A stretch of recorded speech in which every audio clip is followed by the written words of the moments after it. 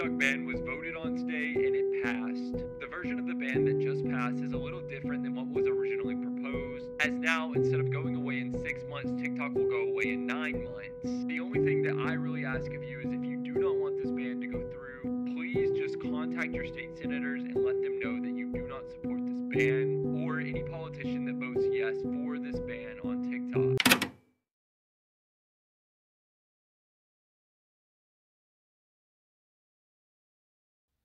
Looks like the House has passed a TikTok ban.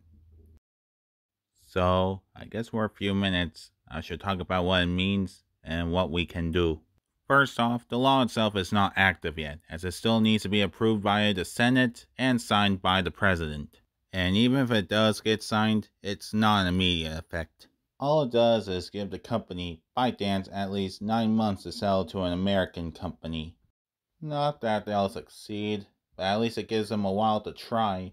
So for now, your life hacks and occasional brain rot is okay.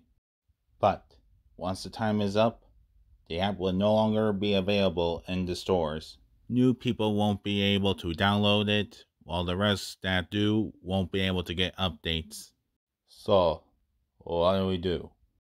Well, you could call your senator and ask them not to ban the app. Here, I'm going to call one of my senators now.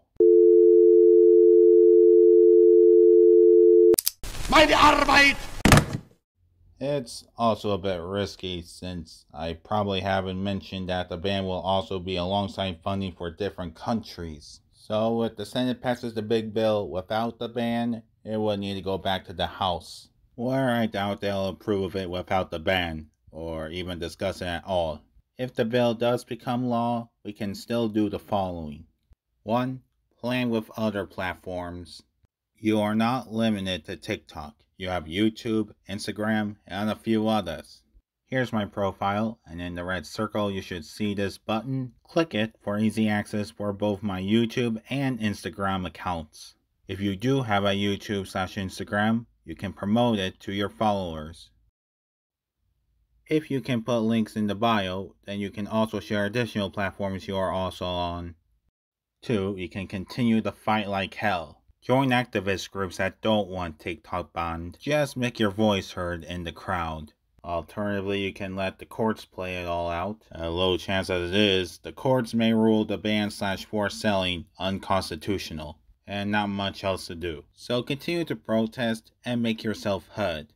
And please don't just rely on TikTok as your main platform. There are other platforms you can learn/share life hacks from. I honestly believe that half of you will forget how to breathe without TikTok.